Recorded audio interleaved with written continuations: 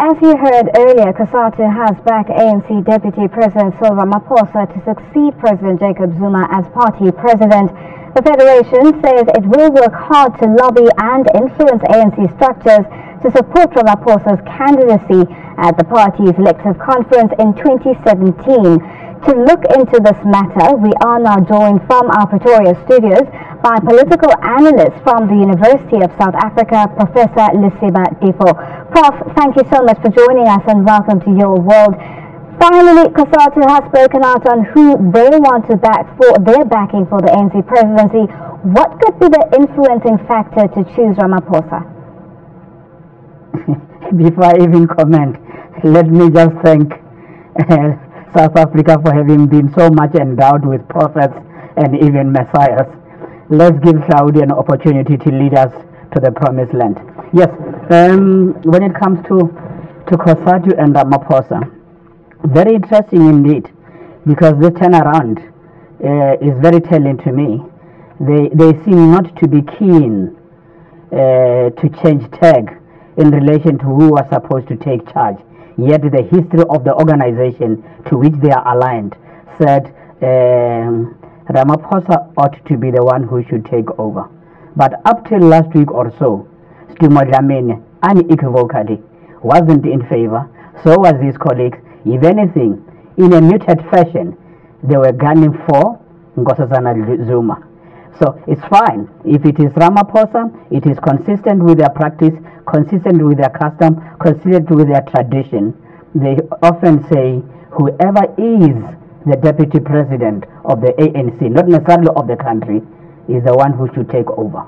So I think it might be time for him to do so. Whether he's the right person to lead South Africa, I'm not sure of that, because personally I am of the view that the systemic rot in the organization runs so deep that even Ramaphosa cannot redeem the ANC from itself. If anything, the history of the liberation movement tells me once a liberation movement reaches this stage, the best it can do is take a break for 5 or 10 years, go and regroup, refashion itself, remodel itself, and then come back. Now, Prof, you just mentioned there that there must have been a debate between whether they would go, Cosatu would go with Nkosazana Dlamini Zuma or with Ramaphosa. Now, Cosatu has come out and said the decision came after a robust a conflict or debate during their CEC. Do you believe the Federation is united in the choice to back Ramaphosa as the next president of the ANC? I don't think it has more to do with robustness. It has more to do with political opportunism and political expediency. Look, President Jacob Zuma, in the language of politics, is a lame duck president.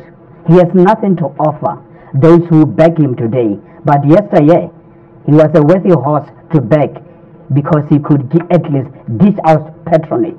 And indeed, he did that perhaps even to the extreme, if not ridiculous extreme. But right now, based on the politics of the stomach, I think people are beginning to position themselves and are beginning to say who chose to back. And I'm one of those who may say, yes, logic might be dictating to some that given what President Jacob Zuma has done and what the name Zuma has become synonymous with, it might not be opportune to back Nkosazana Zuma. Her credentials notwithstanding. She has fairly good credentials. But equally so is Ramaphosa. But some might argue he is damaged good.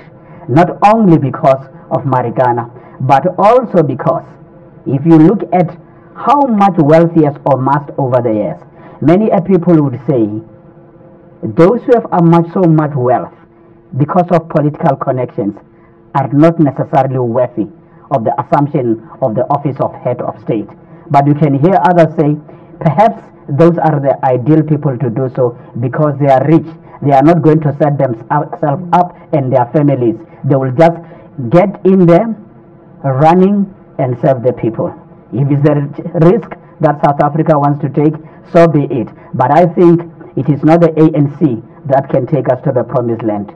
They must retreat, take a break, make an introspection, be born again after 5 or 10 years. That's what the history of the liberation struggle dictate to me. Now, just speaking of Ramaphosa, do you think he has the support from the branches and provinces to go all the way? I would argue in his favor to the extent that the history of the organization attests to that, right? I would say yes, and I suspect, as I said yesterday, that he's almost certainly going to get it.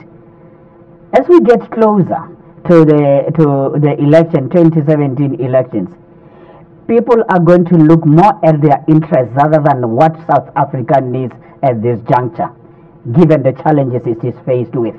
Don't worry about the Women's League. Not long they will be there. They themselves will be coming on board. Don't worry about the MK veterans. The Mapaswas, they will be thinking about, am I going out? Am I losing all the pegs that go with being this office? Or am I backing this horse? And invoke tradition, practice, and custom in the ANC. Expediently, you can quickly say, but why shouldn't it be Ramaphosa? Because that's how we have been doing it all along. And politicians, as you know, with a straight face, they will turn around and say, well, we made a mistake, if they are humble enough, and then we are embracing Ramaphosa. So I think the branches will support him. Even those who are pretending otherwise will come on board. Now, Cosatu played... As did, of course, Cosatu. Cosatu played a key role in advancing the presidency of Jacob Zuma at the 2007 ANC elective conference in Polokwane. Is the Federation still holding some persuasive powers to sway for Cyril Ramaphosa? Not as much as it did yesterday. Same can be said for the Youth League. But again, they are part of an alliance, and they are worthy foot soldiers that have some networks on the ground. They will bring a sizable chunk of the electorate to assist the ANC. Therefore, even those who may not necessarily want to embrace them, given the frictions and the ructions they've had together, they would still want to embrace them because they really are an organized lot on the ground. And in the rural areas, people still believe if you bring at least hampers and you speak the lingo of the community, you can still win the day. And I suspect, yes, Cosatu will play a role, will be influential, will bring reasonable chunk of votes. Whether enough to carry them again into the State House or into Parliament as a leading party, I'm not sure. Now, Prof, the ANC says Cosatu's stance on Ramaphosa as the next ANC leader is unfortunate and will not bolster unity. What do you make of the statement? Yes, look, the history of the man says he's a good negotiator, it's all that. But the past 10 years, right, has rendered him almost impotent in that he said them almost waiting, right, and ensuring that he doesn't offend or is not caught on the wrong side of the divide, and negotiating and maneuvering his way. And in the course thereof, I think he lost a lot of credibility. That's why some would argue it can no longer be him. It's not the Ramaphosa of yesteryear, unless we are talking about his previous glory and think it can turn things around. And that's why even within the Cosatu and within the structures of the ANC, there are those who believe that, yes, per tradition, but there's so much harm the presidency has done, so much harm that the leadership has done. Who are the 101 veterans who are talking? Who are the South Africa people in the forefront? These are the members of the ANC who are saying, maybe we need other people to take the country forward. The current crop, especially the top six, if it is possible. But allow me to make this point. South Africa is talking about Ramaphosa and Nkosazana out of 50 plus million people, right? Why is it? Simply because the electoral act is flawed. You elect the party elect the person, never mind how flawed. Certainly, Jacob Zuma would not have been our president had we had a system that was open like Zimbabwe, despite its challenges. If indeed we change the electoral act as the ANC once sought to do so in 2004, then anybody Even a daughter or a son of a sharecropper can raise his or her hand. But as things stand, you are almost forced to make a choice between two people, as if there are only two people, or as if there is only one party from which we can draw the leadership of the country. I'm calling for, as I did yesterday and today, for the change of the Electoral Act, so that anybody who has the ability, even those who are interested, can be approached and be invited to come on board and then contest. Now, Prof, let's shift focus from the ANC party leadership and Cosatu's support for Ramaphosa. Move on to another announcement they made calling for Mineral Resources Minister Mosebenzi Zwane to be fired. This is a very strong stance. Well, yes, to be fired by who?